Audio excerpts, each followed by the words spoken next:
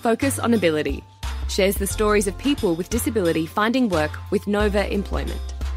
And the RSL welcomed me with open arms. That to me speaks louder than words can. That's really, really good for me to go on RSL to accept me like I'm part of their family. These are the stories that help businesses focus on ability. Find it on your podcast app or at the podcast page at novafm.com.au.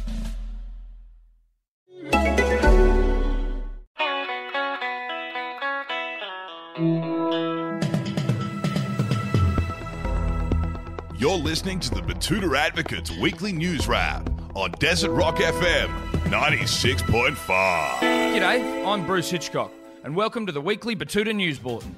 In this bite-sized news flash, we'll be touching on what's been happening in Betoota, Australia, and the world. Here are this week's top stories from the Betoota Advocate, Australia's oldest and most respected newspaper.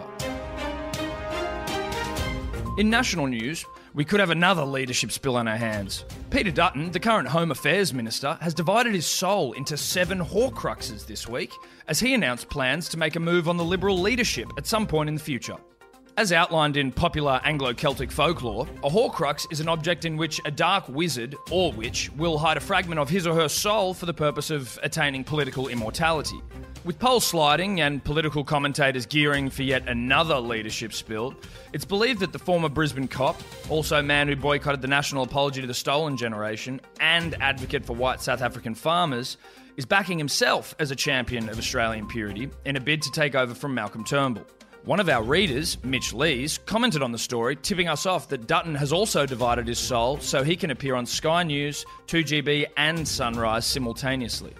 Dutton aside, it's been a quiet week in politics, with Labor's victory in the Batman by-election pretty much the only other thing anyone's spoken about. After the Greens loss, their leader, Richard Di Natale, has confirmed that even he doesn't know who votes for the Greens. When asked where he thinks the last bastion of Greens voters remains, the senator responded with few answers. Di Natale said, "Fucks me. Inner city Melbourne is the soy capital of Australia. We're going to fall back to Tasmania and regroup." Back in town, and the Advocate caught up with a couple of first-year uni students this week who couldn't believe how loose they were for having a beer at lunch. "Just look at me," said the fresh-faced uni student. Feeling buoyed by his new no-holds-barred attitude towards his studies, Hosking was even open to the idea of possibly having a few post-class bevies back at the uni bar before making the arduous train journey back to his parents' display home on the city fringe. In other local news, a man has spoken to the Betoota Advocate about the instant regret he felt after washing his hair this week. Sam Chen said, "There's more life in Stephen Hawking than there is in my hair right now. Christ, I look ridiculous. What am I going to do?" We didn't have the answers, unfortunately, but Bob Smith, one of our readers from Perth, has left a comment on the story, informing us that people can avoid this problem by washing their hair with dishwashing liquid. In music news, pop icon and much-loved musician Ed Sheeran has been in the country this week. Ahead of his second sold-out show in Brisbane at Suncorp Stadium a couple of days ago, the English pop star was spotted jamming a sneaky green turtle into the iconic Where's the Gold poker machine at the Broncos Leagues Club in Red Hill. It's believed that Sheeran was bored shitless in the rainy weather and felt the need to have a cheeky slap over a few jars while his security detail smoked durries on the deck. After the session, Sheeran offered a scathing review of one of the nation's most popular poker machines. "Fuck, Where's the Gold? Shittest features." In sporting news, and there's a bit of a fucking vibe in Newey right now. After 2 on the trot, the Steel City of Newcastle is almost back to 1997 levels of excitement, as their boys in blue and red look like they might have a bit of a hum on.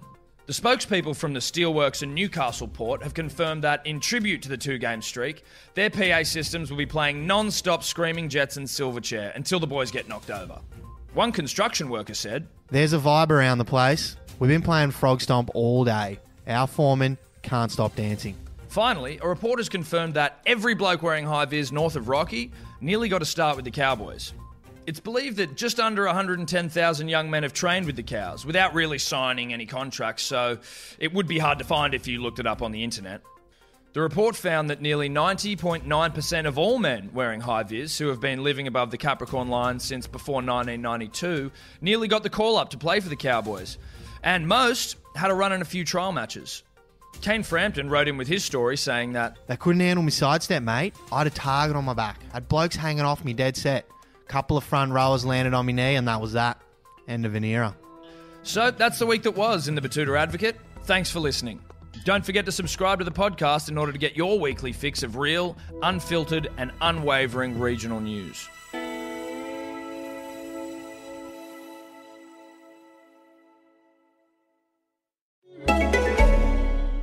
Great listeners are great learners, right? Well, hear this. Zookle has the cheapest textbooks with up to 70% off. You can even rent them. With a lowest price guarantee and free delivery for orders over $50, the only question is, what are you waiting for? Apart from the end of your podcast.